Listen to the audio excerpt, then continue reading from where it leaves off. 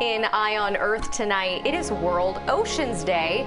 And while Florida tends to deal with harmful algae blooms, scientists in Australia have unveiled a new robot to increase the effects of the types of algae that fight against climate change. As CBS 4's Ian Lee reports, it's being called a game changer.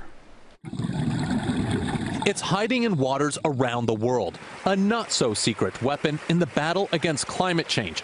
Pools of algae that scientists say can take a big bite out of carbon. We have got so much of it in the atmosphere. We need to be taking it out of the atmosphere, putting it into products. But not all algae is the same. We've got 300,000 species to choose from. We've got to start picking the winners very quickly.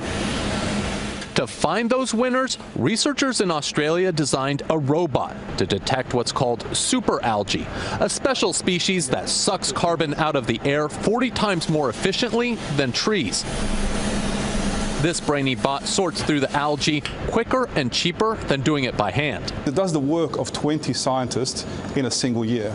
Plus, it'll let experts focus on more important things, like what to do with all that algae. They're using bioreactors to grow a lot of it and trap it inside everyday products. We can stick it into wall panels, we can stick it into carpet, we can stick it into all these different structures that keep the atmospheric CO2 out of the atmosphere for decades. All the while sticking it to climate change to help cool our planet.